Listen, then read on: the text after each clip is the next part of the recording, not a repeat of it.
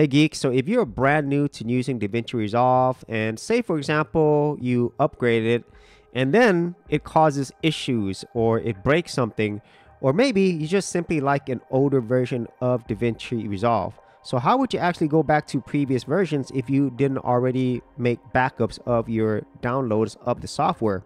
Well, this is something that I didn't know that you could do whenever starting out. But if you go to DaVinci Resolve's main site, you see that whenever you go to download, it will have the latest version available to download. So this is how you would actually get previous versions.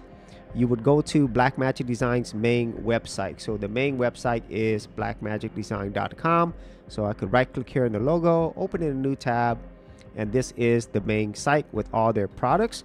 And here you're going to go to support.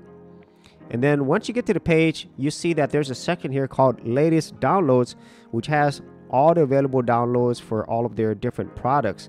Now, if you want to filter out just by DaVinci Resolve, you could click on this DaVinci Resolve and Fusion software, and now it's going to filter out only by that.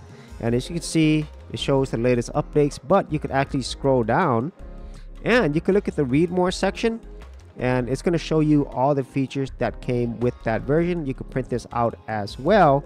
And here's what's really cool. If you keep scrolling down, it goes back really far, as you can see here, all the way back to 2014 with DaVinci Resolve Lite 10.1.5. Now, before there was a free version, the Lite version was the free version. And if you click on the operating system, in this case it's Windows or Mac, and then later you could download Linux as well. You could put in your information and then you could actually register and download the older version of DaVinci Resolve. This is really a great feature because it allows you to go back for whatever reason.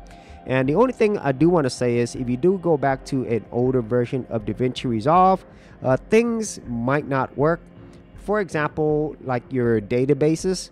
A lot of times whenever you upgrade to a newer version of DaVinci Resolve, you also update your database, and quite often it's not going to work with older versions. So just kind of keep that in mind. And also maybe some things might not work 100%, especially with really old versions of DaVinci Resolve.